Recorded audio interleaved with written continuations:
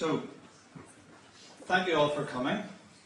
I have to thank my family, first of all, because they suffered through the making of this film, and they suffered more than anybody could possibly know, because I was extremely grumpy.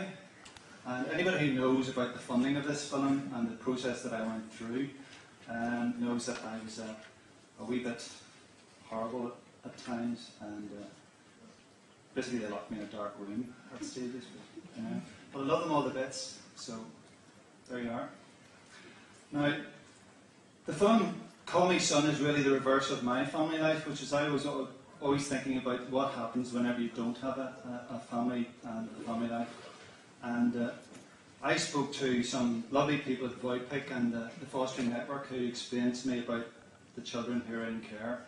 And I explained to them I don't know an awful lot about it, but I know it's something that really upsets me, the thought of what happens. And although the film is called Call Me Son, it's really, if I could explain, whenever I got married, I used to be in the house and people would come to the front door and say, "Is your father and son?" Do you know that sort of son? Because I always look far too young to be the guy who actually owned the house.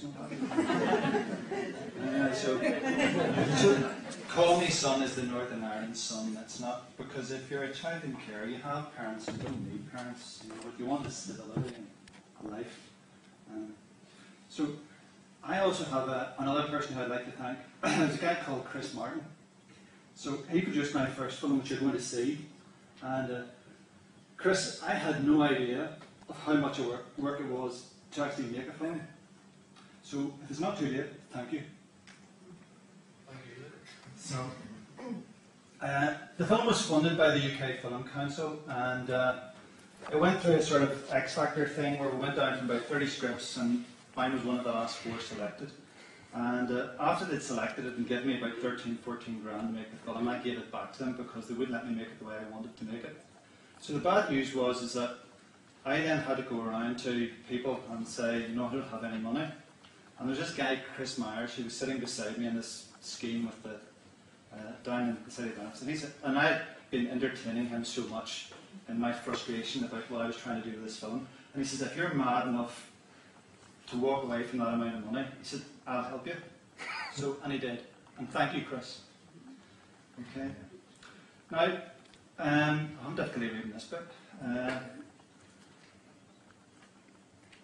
So, whenever it came down, it's a wee bit like vanity. I mean, I don't have any right to make a film, and the subjects that I pick to make a film can be whatever. I mean, why should you pick one subject as opposed to another? But I was very passionate about this one, and I tried to convey that to everybody. Angus, who did the camera work, and Davey, and the actors, and I told them, "You know, I might not have any money."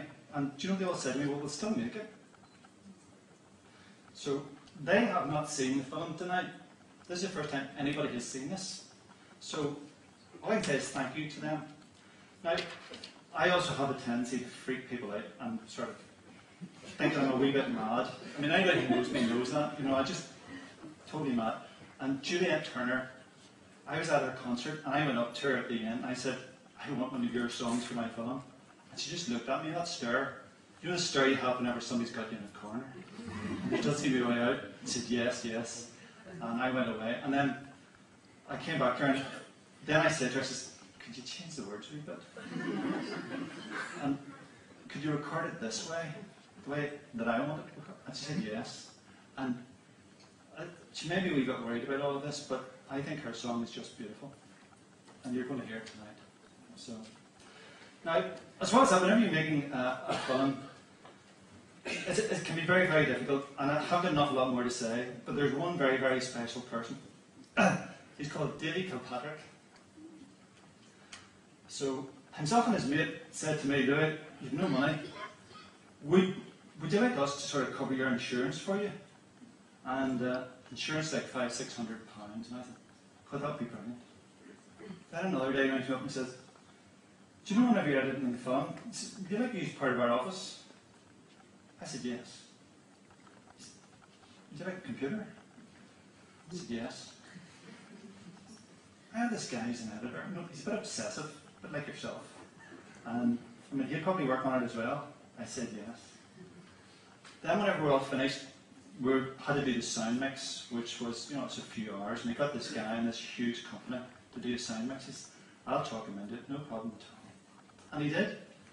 And this guy did 12 hours work, like £2,000 worth of work, because of Davey. So Davey, stand up.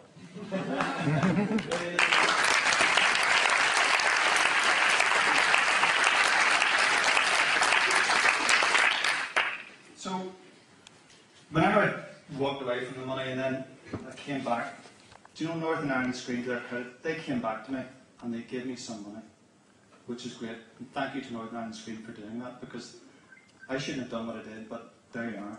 But they still backed me and gave me some money to help. Not as much as I needed, but they did give me. In fact, if they'd given me 3 times as much, I probably would have been happier.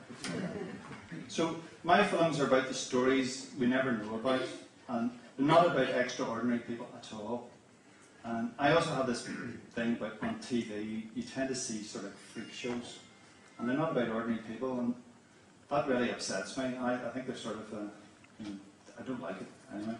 But everybody has their stories, but sometimes there's nobody to listen to them. And sometimes there's nobody to tell their stories. So those are the stories I'm going to tell.